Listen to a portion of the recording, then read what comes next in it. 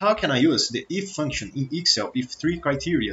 I'm going to show you how to do that with a real example. Here I have some data with a bunch of competitors. I have many competitors here, and each competitor have three scores, score 1, 2, and 3. And from these scores, I have the average of each competitor. The competitor, if average below 35, I need to write, okay, I need to type class A. The competitor, if average between 35 to 50, is in the class B. And there is eliminated too. So if the competitor has average above 50, he is eliminated. Instead of just write row by row, because man, look, it's gonna take a long time till the cows go wrong. So a more practical and let's say a more right way to do that is just to use the if function, because the if function can help us to automate tasks. So let's say instead of 57, this first competitor takes here. Let's say he is if 31, okay? Look, the if function is showing me the class A. Let's say now this 31 is 47. The status is class B.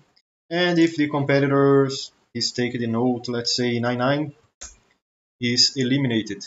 So the if function is a really good function because it can help us to automate tasks. Let me just click here step by step. So let's create the if function here following these rules. If the competitor is in the class A, it's because his average is below 35. If his average is between 35 to 50, he's in the class B, and he's eliminated if his average is above 50. So let's create here equal. The first thing you need to press is equal, the sign equal. If, just type if, just need to double click here. You guys are seeing that there is a function that look like the if function, but there is a s in the final. What is the difference between these two functions? The ifs, if the s letter in the final, you can use as many as criteria as you want, but it's not available in all Excel versions. So this is why I'm gonna use the traditional if function, because the if function is in all Excels, whatever the version. Okay, so let me double click here.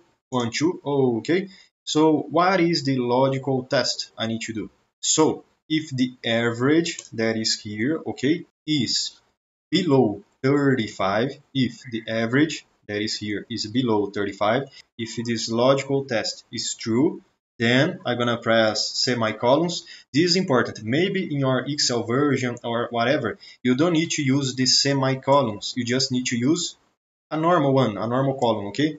In my case, in my scenario here, I am using the semicolons. Why? Why am I using the semicolons? Because the function is telling me to use the semicolons. Look, if in your Excel, the Excel is telling you to use just the column, use the column. If he's telling you to use the semicolon, like in my scenario here, use the semicolon, okay?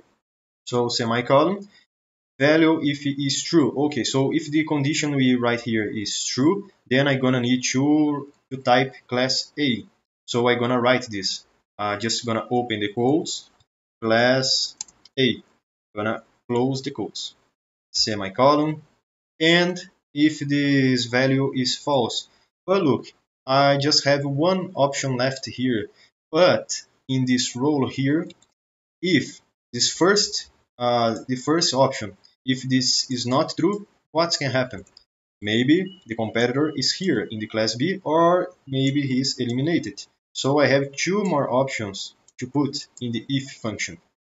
How? How can I put three options in the if function, class A, B, or eliminated, if the if function just let me to use two criteria?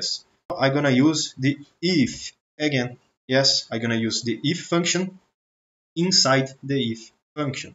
I'm gonna double click it again. 1, 2. Okay. What is the logical test I'm gonna use? So if the average I have here is now below 50, or yes, below or equal 50, semicolons or column. Okay.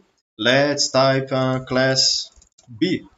Close quotes, open close quotes, semicolons or columns, and finally I can just put the final result here, that is eliminated. So if the competitor is not in the class A, if the competitor is not in the class B, he only can be in eliminated. So open quotes, eliminated, close quotes, and then press enter. Okay, so the first competitor is eliminated. How can I do the if function, if three criteria to all the rows I have here? I just need to click here in the cell, click, hold, and drag down. Okay, so let me do that. Click, hold, and drag down. Okay, now I have the if function. Now I have the automated task completed.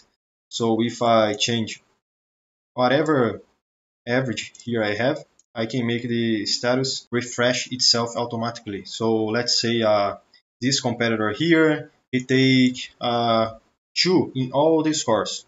But he is already in the class A, so let's say he's got 99 in all the scores. I'm gonna press enter. Look, he's eliminated. So let's say he get 40 in all these three scores. Let's press enter, and he's in the class B. So yeah, it's working. I hope this video can help you to use the if function, if three or more criterias, to automate tasks in your daily routine, in your work. And if you have any question, just put your comment in the comment section below. Okay, I hope you guys enjoyed this video, and I see you in the next one.